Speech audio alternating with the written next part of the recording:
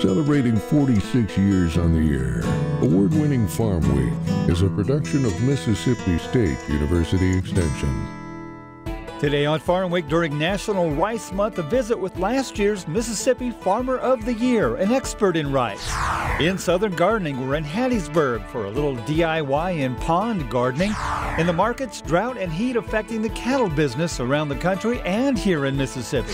And before we meet this year's Tree Farmer of the Year, a lesson in tree farm economics. Farm Week starts right now.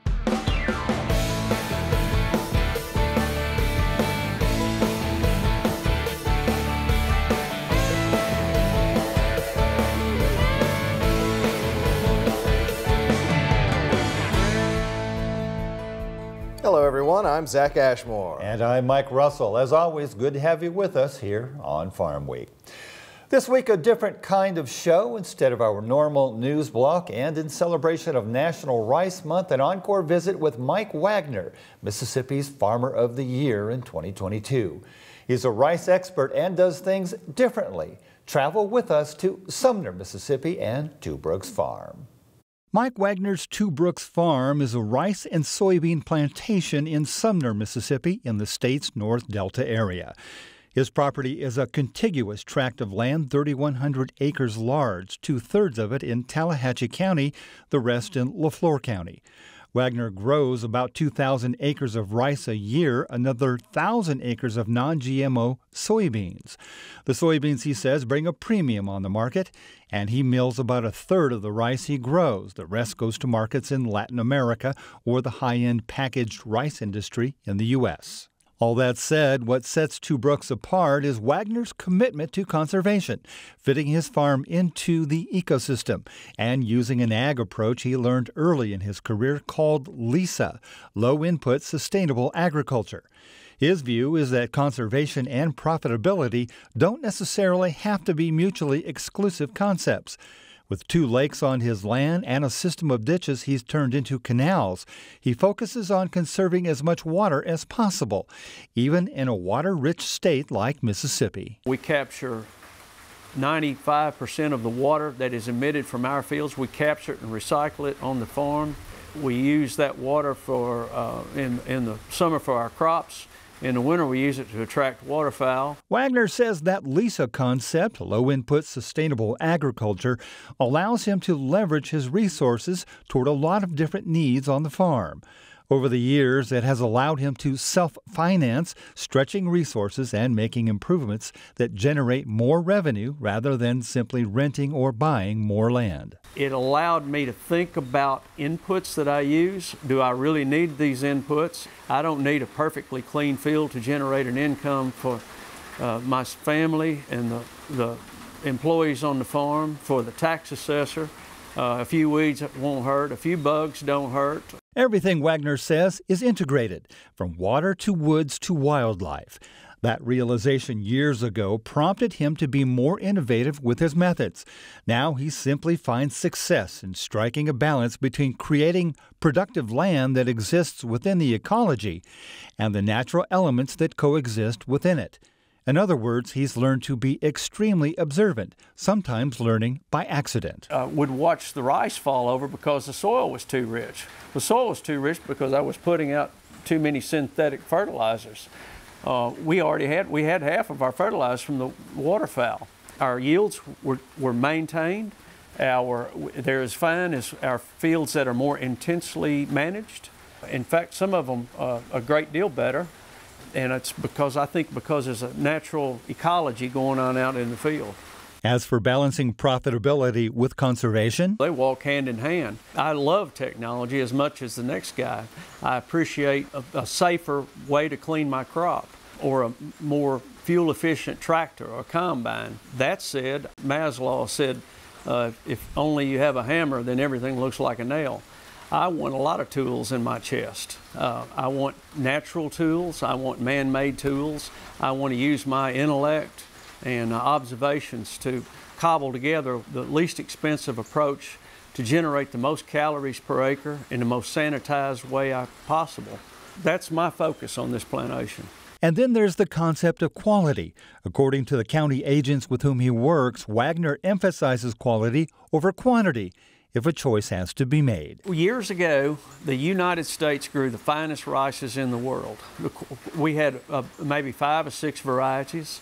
They were very clear, low chalk, higher yielding, and I noticed that the Latins loved our rices, but they had moved to maybe some South American growths because of quality issues. There are several universities in the United States that breed some high quality rices, and I've stuck with those over the years and generally generate a premium over what many of our neighbors do. A lot of our rices end up in Latin America to very discerning buyers or to the U.S. package industry for what looks nicer on a grocery store shelf than some of the lesser quality varieties.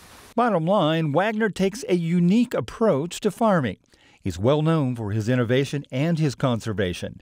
At the end of the day, he says he focuses on being a complete package and on producing food that can feed millions of people. It's calories per acre.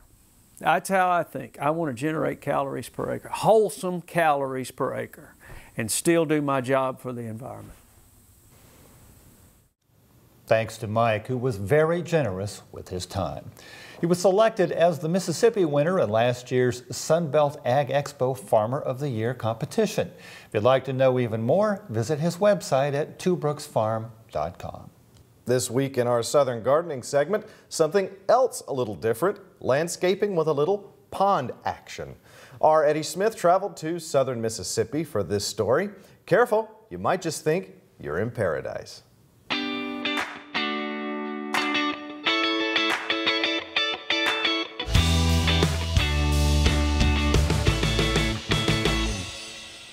Today, Southern Gardening is at Hennington House in Hattiesburg, Mississippi, admiring a beautiful backyard garden pond. The use of plants in and around the pond creates a beautiful space to relax and unwind. The first thing you notice is the water feature, which produces the gentle sound of trickling water and the serene sight of ripples dancing across the surface. I love the horsetail plants. Horsetail is a rush-like evergreen perennial which grows up to 5 feet tall. The rough, hollow, vertically ridged, segmented bamboo-like dark green stems rise up from the plant rhizomes. Each stem node is marked by a whorl of tiny, stem-clasping scale-like leaves which are fused into an ash-gray sheath ending in a fringe of teeth. Split-leaf philodendron, a large, non-climbing, semi-woody shrub with huge, glossy, wavy-margined, deeply dissected evergreen leaves, adds a tropical feel to this garden pond. Being cold hardy in USDA Zone 9 through 11, this plant will usually only survive outside in South Mississippi. Variegated Swedish ivy brightens up the garden pond area with its spreading and trailing habit of growth and attractive small round leaves with distinctive creamy white edges. Guacamole Swedish ivy also enhances the garden pond area with its deeply textured and variegated leaves with bright chartreuse and splashes of avocado green.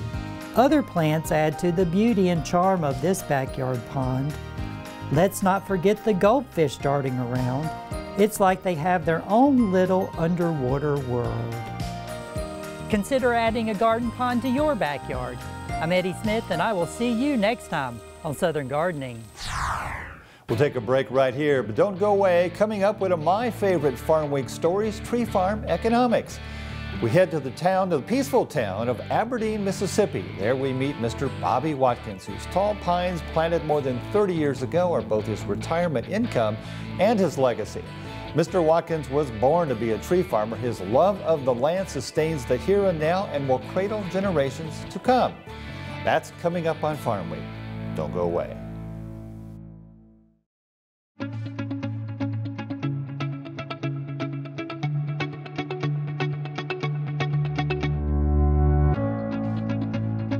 I believe in people and their hopes, their aspirations and their faith. I believe in my own work and in the opportunity I have to make my life useful to humanity. I believe that education is a lifelong process, and the greatest university is the home. That my success as a teacher is proportional to those qualities of mind and spirit that give me welcome entrance to the homes of the families that I serve.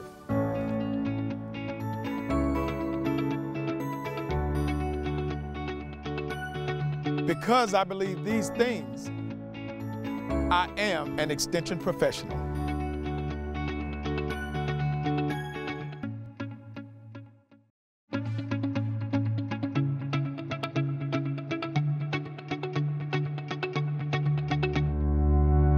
I believe in people and their hopes, their aspirations and their faith. I believe that education, of which extension work is an essential part, is basic in stimulating individual initiative, self-determination, and leadership. I believe that these are the keys to democracy, and that people, when given facts they understand, will act not only in their self-interest, but also in the interest of society. I believe in intellectual freedom to search for and present the truth without bias and with courteous tolerance towards the views of others. Because I believe these things, I am an extension professional.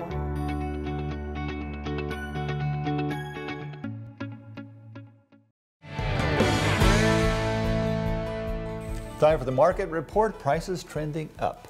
That's absolutely right, and that's not unexpected. They have been trending down for the past few weeks. We'll get into the reasons why and more. But first, the numbers. We'll take a look at last week's biggest gains and losses, and then this month's WASDE report. What did it say?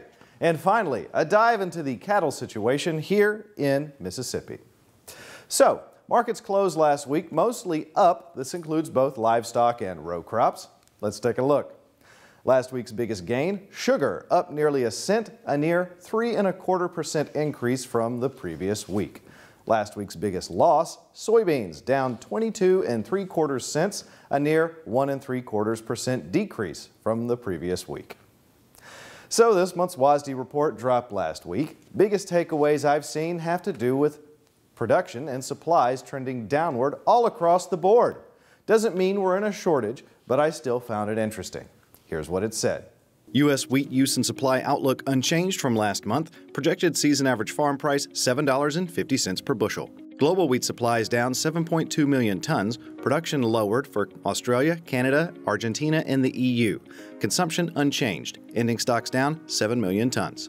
U.S. corn beginning stocks 5 million bushels lower. Production up 15.1 billion bushels. Ending stocks up 19 million bushels. Season average farm price $4.90 per bushel. Global corn production mostly unchanged, ending stocks up 2.9 million tons. U.S. rice supplies up, production forecast up 17.3 million hundredweight, average yield up 52 pounds. Exports projected 85 million hundredweight higher. Season average farm price $16.80 per hundredweight. Global rice supplies down 4.4 million tons. Consumption down 0.2 million tons. Trade also down 0.8 million tons. Ending stocks down 4.2 million tons. U.S. soybean production down 59 million bushels, yield down 0.8 bushels from last month, crush down 10 million bushels, and exports also down 25 million bushels. Season average farm price $12.90 per bushel. Global soybean crush down 1.8 million tons, exports also down 0.4 million tons, ending stocks down 0.2 million tons. U.S. red meat and poultry production down, egg production also down. U.S. milk production also down as well. Cheese, butter, and whey price forecast raised. Non-fat dry milk prices forecast lower. U.S. cotton beginning stocks up 550,000 bales. Production lowered 860,000 bales. Consumption unchanged, but exports down 200,000 bales. Season average farm price 80 cents per pound. Global cotton production 1.7 million bales lower. Trade 600,000 bales lower. And ending stocks 1.6 million bales lower. Now we take a look at the cattle situation here in Mississippi. A bit of a microcosm of what's happening all over the U.S. Ongoing drought nationally, making it difficult for ranchers to keep their herds. Not enough hay. I spoke with Mississippi rancher Ted Parker and Mississippi State Extension Professor Rocky Lemus to get the details. Hay prices are extremely high because there's a lack of hay in South Mississippi because of the drought, and also to make it worse, we're hauling a lot of hay to the west, to South Texas and all, where they're in the middle of a big drought as well. There's just a huge shortage of hay this year. Hay prices are plenty high, so people are just selling out because they've got just a good time to get out, I guess. Got a good reason to get out. Not going to have the feed to carry them through the winter, and don't want to spend a lot of money to buy the feed to carry them through the winter. And the hay is just absolutely not there. You know, they'll buy back next spring or summer, buy some back, but a lot of the guys that are selling out that land will never have cattle again, just my belief. Hay inventories are probably, I'll say, 40% this year compared to other years, mainly because the drought is being largely affected South Mississippi. Anything from south of I-20 have been in severe droughts for most of the summer, so hay production have really declined to maybe 1 cut of hay instead of 3 or 4 cut of hay. So that's going to have a huge impact on cattle production, one, because producers are going to have to try to find hay in large quantities to maintain those animals. And other thing is that because we're still in a drought situation, that's also impacting early planting of annual ryegrass in most of the southern U.S., especially South Mississippi, where our stocked cattle operations are the largest. But with this drought that we see in Mississippi happening in this summer, actually have made some farmers rethink about their business. And with the cattle prices being the way they are right now, they're taking advantage to make sure that they liquidate the herd easier than waiting later on. I think this is going to have a huge impact on the industry for next year as we look at cattle inventories and the need of beef production that we're gonna need for maintain the consumers. I think we're going to see those prices of beef going up a little bit higher next year than we will have in past years. And that's it for a deeper look into the markets. According to the WASDE report, looks like commodities mostly down across the board. Time will tell us what that looks like. Mike? Thank you, Zach. Back in 2018, the Wall Street Journal published an article entitled "Thousands of Southerners Planted Trees for Retirement. It Didn't Work." Its basic premise reverberated throughout the Southeast, where there are a lot of tree farmers. But as you might suspect, there's actually more to the story. Forestry is Mississippi's #3 ag commodity. We looked deeper into the idea of growing trees for retirement. As it turns out, we didn't have very far to look.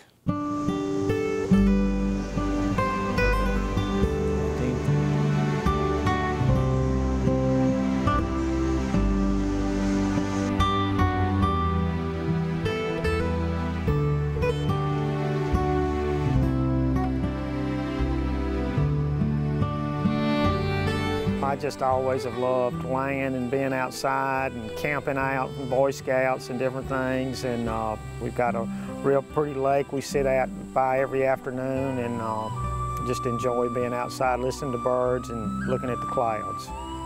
Bobby Watkins was born to be a tree farmer. These pines, planted 30 years ago just outside the peaceful town of Aberdeen, Mississippi, are both his retirement income and his legacy. Today, under his watchful eye, Bobby's friend and trusted logger Rodney Johnson is doing the final harvest on land bought long ago by Bobby's grandfather after World War I. The pines, he says, are in his blood. I started coming up here in the 50s, actually, with my grandfather, and most of this land was in row crops, soybeans, corn, grain sorghum. That really wasn't the best use for the land, and so the best use is trees. And so we started planting pine trees in these old soybean and cotton fields in the late 80s. Back in the day, Bobby got degrees from Mississippi State in animal science, agronomy, and entomology. For the next 30 years, he worked in corporate America in the research end of agricultural chemicals. All of that was excellent preparation for someone interested in forestry, which he's been doing exclusively for the last decade and a half. It also helped him develop a long-term plan. We have a management plan, so everything's written down. Of course, the plan can change and you can modify it, but if you have a road map, like a flight plan, a plan to follow for 30 years to 50 years, you can follow that plan. It makes it a lot easier on everybody, especially your extended family and friends that you can share it with. Rodney, y'all will be through in another couple of weeks. Yeah. And then what do you think I'm gonna have to spend or do to get ready to site prep and to plant? Yeah. Rodney Johnson has known Bobby for 20 years. A veteran logger and Logger of the Year himself in 2017, Johnson has done 2 thinnings on Bobby's land and now the final harvest in a 30-year rotation. The two of them have looked far ahead over the years to maximize the tree harvest in every way. And by the way, if you're a landowner and want Rodney to cut for you, you'll need to make an appointment at least 2 years out. His company is that much in demand. Bobby loves the land. He loves the trees and he's proud of what he's done. He's worked really hard over the years to do it. And Bobby studies and he makes informed decisions. And Bobby's not looking for tomorrow, but he's looking for the future. Needless to say, that kind of effort and foresight in their partnership has also maximized the money both of them have made over that time. I've come over here quite a few times and we walked through the property and looked at it and looking down the road, we'll say, you know, in 5 years we need to do this. And you know, I've always said no plan is a plan to fail. I didn't make that up. Somebody else said it a long time ago. But in the timber industry, and if you're farming trees, you don't get to do the harvest that often. So you need to plan for the future. Another partner essential to the success of a tree farmer is a forester. Davis Lovelace is a veteran. He has a degree in forestry and wildlife management and worked for the Mississippi Forestry Commission for a time. His advice is priceless. Well, the first thing that I would ask a landowner is, what's your goals? What do you want to do? What do you want out of this property? For most people, it's a legacy. You know, what am I going to leave to my children? To others, it's an investment. What kind of money am I going to make on this? To others, it's recreation. You know, how do you spend your time in the woods? I mean, there's a lot of different directions that you could go, but it all depends on the first thing is, what is the landowner's goals for their property? What do they want off of it? Trees grow like weeds in this part of the world. So whether you want to do it or not, it's going to happen. You have to look at it like a crop, just like any other crop. Whether it's cotton, soybeans, rice, peanuts. The only difference in this commodity and those commodities is the rotation, right? You're looking at a 1-year rotation for row crop and a 30-year rotation till final harvest on trees. You will get a return on your investment within the first 10 to 12 years, depending on what kind of ground you are, because you're going to thin it. Then you're going to wait another 10 years or so, and then you're going to thin it again. Like, this is the 4th time that he's made money off of this ground here. So, even though wood prices aren't exactly what they were years ago, many of the thousands of tree farmers in the country will still make money and will still have something substantial to hand down. It can work and it does work. It not just can, it still does work. I don't know anybody that planted pine trees that lost money. Everybody I've cut their trees for got money for them and made a profit. It might not have been potentially what they thought it would be, but they still did well. You can still buy land, and you can still invest, and you can still make money. I'm still doing it.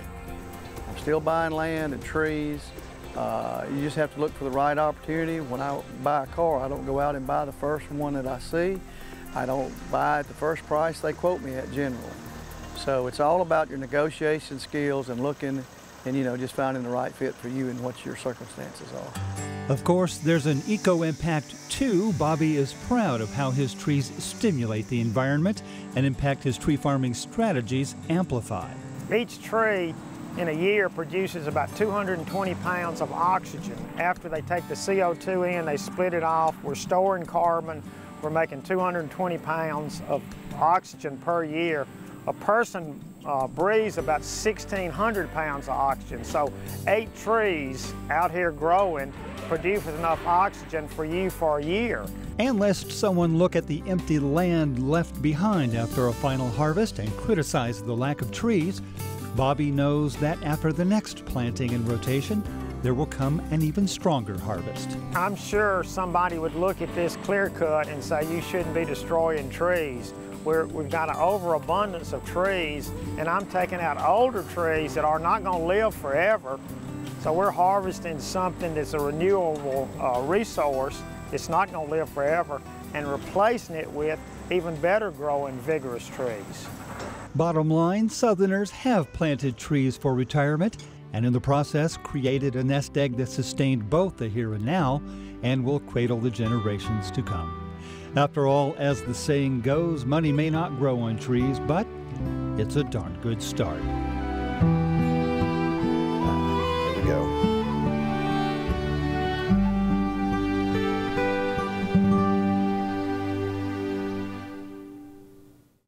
Mr. Watkins showed me several checks he earned from the final harvest on his land, but it's clear it's not just about the money. He cares deeply about the land. Well, next week, if it quacks like a duck, it must be a duck, right? We literally get our ducks in a row, or rather one company in Indiana does, the state that became #1 in the nation, raising more than half the country's supply. We'll visit the Hoosier State, where farmers are handling challenges like water off a duck's back. And though duck meat is more popular in places like China, these guys are working to make sure the market is all it's quacked up to be. That's next time on Farm Week. Remember, if you missed a story, look for past episodes of Farm Week on our website at farmweek.tv. And don't forget to follow us on Facebook and YouTube. See you next week. Thanks for watching.